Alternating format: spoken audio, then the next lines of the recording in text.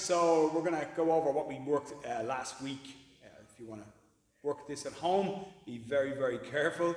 I suggest using a mattress out your back garden, have plenty of space and have a partner who knows what they're doing.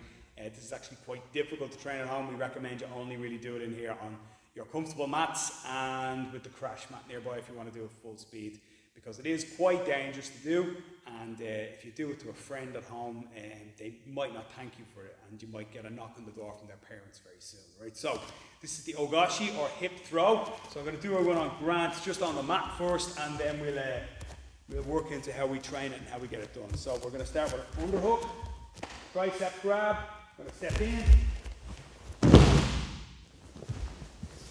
There's a good reason we use the mat. Okay, but if you remember, if you weren't here, this is one of the drills that we do.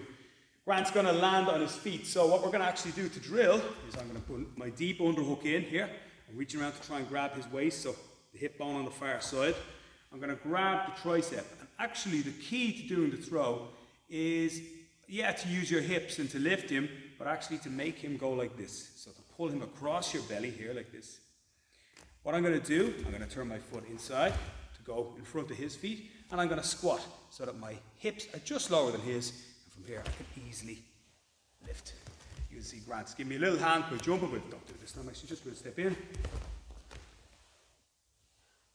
it's quite easy to lift.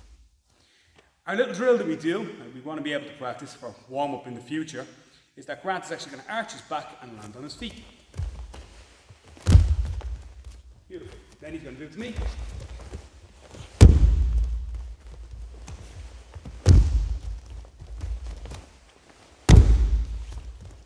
can see we make a lovely dancing couple. So that's our basics on how to lift.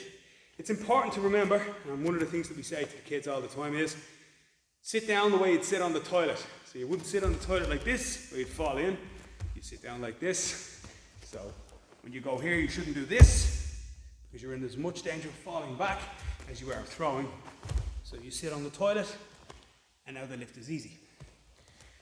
When we land, and we'll use the crash mat in a second, we're going to spread our legs wide open, and we're going to land hip to hip. So bring the mat in a little closer. So when I step in, I'm going to spread my legs wide open, and I'm going to land hip to hip.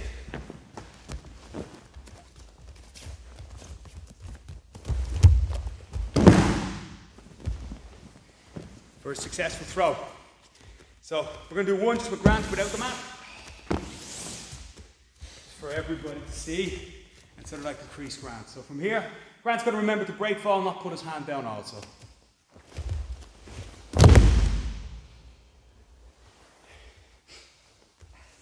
He really enjoyed that. Okay. Good training, guys, and we'll talk to you next week.